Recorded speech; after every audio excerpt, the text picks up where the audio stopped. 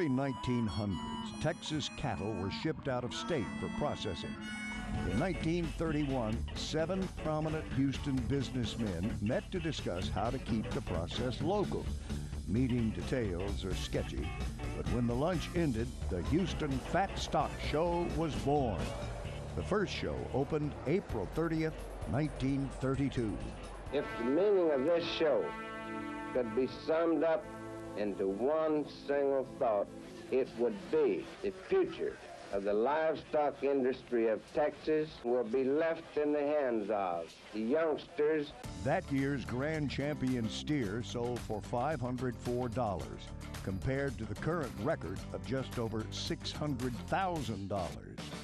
Early show attendance was poor. Mind you, it was just a livestock show in the old rundown Sam Houston Hall. But in 1938, the show moved into the new Sam Houston Coliseum. It added nightly rodeos, a carnival, and a downtown parade. The 1940s introduced the ever-popular calf scramble to the lineup and brought in the show's first big-name entertainer. It was Hollywood singing cowboy star Gene Autry. Channel 13 was the first station to televise the rodeo's opening ceremonies in 1958. The following year, we broadcast the Rodeo Parade and have done so every year since. Who could forget our beloved Marvin Zindler strutting his twirling skills stuff? 75 years plus, the man can still do it. In 1952, the show created the Saltgrass Trail Ride as a publicity stunt. Leaner, trimmer beef was becoming the norm, so in 1961, the show dropped Fat Stock from its name and became the Houston Livestock Show and Rodeo. 4 years later, the show moved into the 8th wonder of the world, the Astrodome.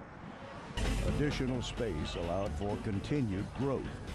The 3-day World Championship Barbecue, the I Want That Oreo pig races, and Ag Venture, a unique hands-on experience for children. For students unable to raise an animal, the show developed a Western Heritage School art program, which involves more than 142 school districts. And the exceptional rodeo pairs special needs children with rodeo cowboys for a magical, once-in-a-lifetime experience. Big stars loved the rodeo stage, including Elvis Presley.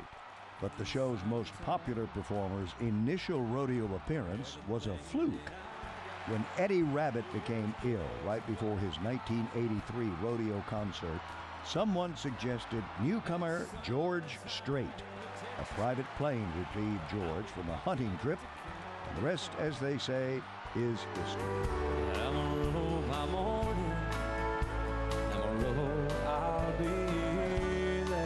Every visit to the rodeo brings a new, memorable experience, whether it's riding a sheep, a new carnival ride, or eating something exquisitely fried on a stick. But the show's mission remains the same. Bobby, I believe you're the lucky boy. Since its inception, the rodeo has committed more than $475 million in scholarships to the youth of Texas. And that's why our world-class Houston Livestock Show and Rodeo is best known as the Show with a Heart.